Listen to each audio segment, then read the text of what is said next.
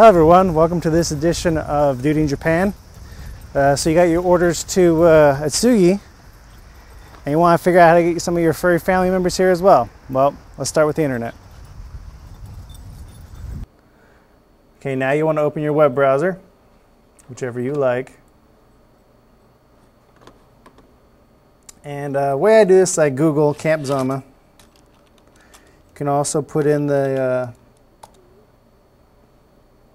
website, which is www.usarj.army.mil, and down at the bottom, just above the new link, the other links icon, is a button that says U.S. Army District Veterinary Command.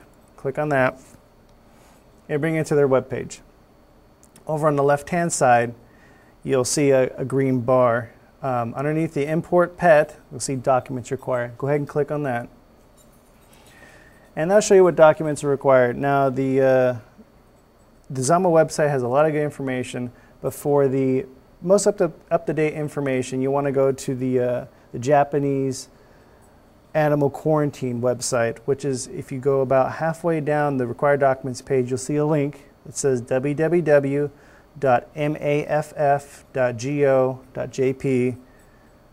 Go ahead and click on that link, and it'll bring you to the AQS website. With the AQS website, over on the left-hand side, down towards, it's about the fourth from the bottom, it'll say Quarantine Regulations for Dogs and Cats. Click on that. This web page has a lot of good information. But what we're going to talk about is actually the import from other regions. And this comes to a very easy to read page. As you scroll through it, you'll be able to see almost illustrated what you need to do to bring your pets to Japan. You want to read this whole page. It's got a lot of good information, and everything on this page is what your pets need to come to Japan. At the very bottom of the page is the forms that are required for their entry into Japan. It has their FAVN information, the rabies information, everything. If you notice, one will be a notification form. That's the form you need to send before your pets come to Japan. You'll fill that out after you get your results back from the FAVN test. You need to make sure you pay attention to the rabies vaccination requirements. It's a big deal for Japan does not have rabies, and to keep it that way, countries such as the U.S. have who have rabies. These are very strict procedures. Another thing I want to pay attention to is the 180-day quarantine period that's mandatory for your pets.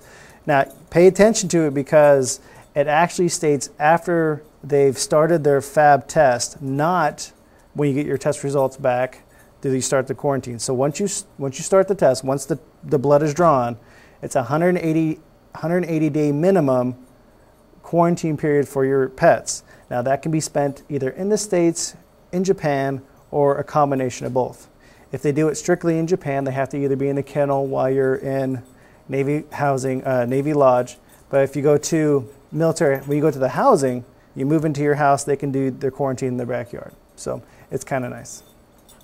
Okay, once you get all your forms printed out, you want to make sure you go back to the quarantine page, the front page, and print out the procedure manual. You really need this. This is a checkoff list of what you need for your pets to come to Japan.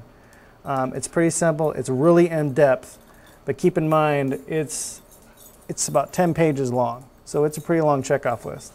You need to start all this at least 7 months prior before you bring your pets to Japan. And keep in mind, it's just not dogs and cats. All right, that's it for this edition of Duty Japan.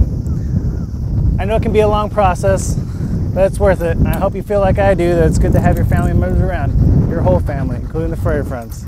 All right, go on, guys.